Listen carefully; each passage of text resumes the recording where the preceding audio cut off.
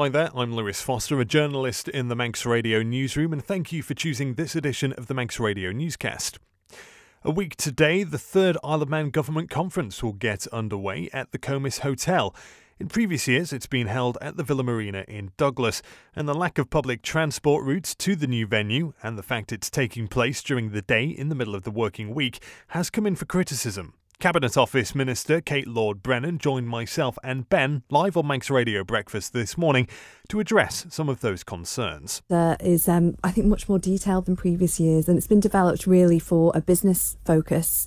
But actually, it really does contain topics of interest for the wider public, and I think will give government the chance to explain, how these matters are being addressed and what progress is being made. So some of the key topics are around island security, immigration, migration, the future of public services, as well as the things that you would, I think, come to expect from the government conference, which are the updates from the Chief Minister and the Treasury Minister and the Minister for Department for Enterprise as well. But I really encourage people to look at the full agenda, which is online at the Isle of Man Government Conference website, so people can attend individual sessions, or they can come for the whole day on each of the days. It runs from 8 a.m. till 5 p.m.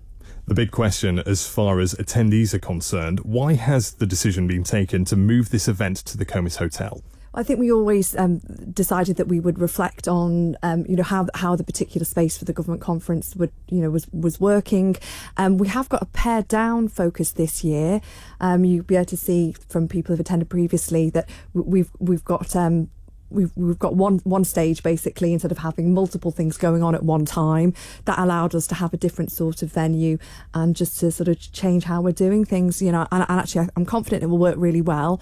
And I would really encourage people to come along. If they can't come along, they can also watch the sessions that will be videoed and posted online afterwards. It's likely, I suppose, that they won't be able to come along. Last year we did have an evening session. This year it's just 2 daytime sessions. We have had someone on the text saying not everyone has the luxury of being able to take time out of their working week to attend the government conference. Why not an evening? Why not a weekend?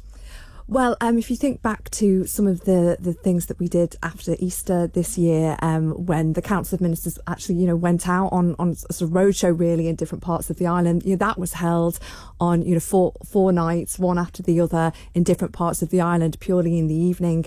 At the time we announced that roadshow, which will also take place again in spring next year, we were looking ahead already to this government conference, which it's been developed really in discussions with business, and I think that in many respects for people that are wanting to engage in that way, it's perfectly fine and acceptable to have that in the working day. And we will do the Council of Ministers roadshows, which are likely to be in the evening again next year. So it's you need to try and get things focused for different people, but you need to be able to deliver a full agenda, and that's what's provided in this conference with a range of topics. There's been a lot of feedback about the government conference in terms of weekend sessions. Do you listen to feedback from the public about the event from the last couple of years? Do you take those thoughts on board?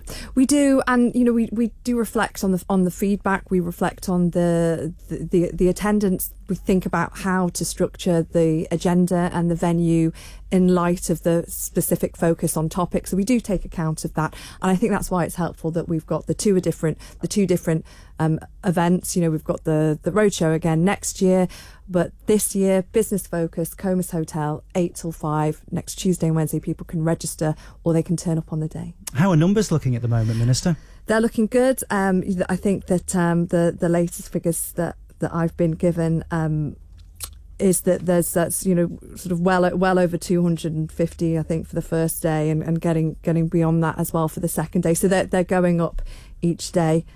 And last year, around 750 people attended over the 2 days. That is less than 1% of the island's population. So what has government done over the last year to try and attract more people to the conference? Well, I think that we do think about how to make this is really about actually the public having a chance to talk to ministers and find out about what government is doing and about the different issues that the island may be dealing with in terms of challenges and opportunities. So there's clearly different ways of that happening. But the fact that this is less than 1% of the island's population, the people who attended last year, do you think that shows people are disengaged with government at the moment? I think that you can't expect there to be sort of, full and high attendance at every single point of engagement that government offers. There was really high attendance too at the events run in April, and I think that there'll be good attendance for this event, particularly for the business community. There are things that you can do to help people attend these conferences, though, and accessibility has been a major point. People saying bus routes to the Comis quite difficult. Yes, there's ample parking for motorists who have the ability to get there. So have those public transport users been kept in mind? We have one text here says the decision to move the conference to the Comis is disgusting, quite frankly. So what can we do to encourage more people to come? So if anybody has got any concerns about transport to the Comis, then what they can do is they can visit the website. Also, they can get in touch with contact iomgc@gov.im if they've got any queries or questions or need some assistance in terms of getting from where they're going from to the Comis. Perhaps if they need to get from the bus stop to the Comis, then that can be arranged by contacting that email address. Emailed in earlier to say, actually, you talk about active travel. That's always a really big thing we hear the government talking about. We should encourage people to engage in active travel more. But actually, who's able to walk to the Comis Hotel? Very few people, I would imagine. Well, actually, I would say that there are some pretty big and serious issues that the government has things that we want to talk to the public about, and also that the public want to ask ministers about. So those sort of serious topics are on the agenda. They are the main thing. We are always conscious of, value and how people get from, the events that government holds. And that's why there is that option if people want to, if they've got concerns, they can get in touch. But actually, the point of the agenda is having a chance to talk about the serious issues of the day and how government is dealing with them. That's the main thing, really. Well, last year, the Isle of Man Government Conference cost in the region of £40,000 to stage with 750 attendees. That was at the Villa Marina. What are the predicted costs this year? They're predicted to be lower. There is a focus across government to have value for money and a strong focus on public finances. That's actually also one of the topics at the conference agenda. So we always do have an eye to value, an eye to what is going to work best. And your public finances is one of the points that will be talked about, as well as the future of public services on the Isle of Man. That's on the agenda. So lower costs, we think, this year, even though it's now at a private venue as opposed to a government-run venue like the Villa Marina the last couple of years. It's a much more focused down set up for the conference this year. Can I ask you about government transparency, Minister, because we heard about those bus cancellations over the weekend. Isle of Man Transport said it was down to operational issues. We've contacted government Saturday, Sunday and yesterday to get more clarity, more details on what those issues are. One of your fellow MHKs, Joni Farragher, has posted a Tynwald written question and has written direct to the Infrastructure Minister and members, because there's a lot of speculation on social media about exactly what these issues are. So when it comes to transparency, I know you're not infrastructure, but you are part of Comin. Does this show that government are being transparent?